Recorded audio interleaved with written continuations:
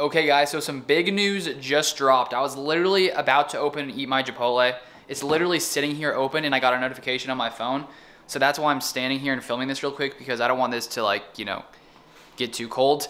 But let me read this tweet right here from Rob Demovsky about Jaire Alexander, our boy Jaire. He says, Packers cornerback Jaire Alexander is returning to practice today. First time since his week 4 shoulder injury. Matt LaFleur said he will do individual drills.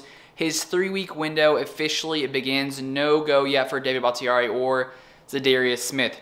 So the fact that Jaire is being designated to return and he is practicing today, big news for the Packers. We've been wondering, how long until Jaire Alexander does return. What's going to happen? Is he going to be back at all this season? And, we had the hope alive. At least I've been hoping. I thought probably eventually. But this is amazing news. This is great news. I'm pumped. I'm excited. Now it's time to eat some Chipotle. So if you haven't subscribed, subscribe, drop a like. Peace out, guys.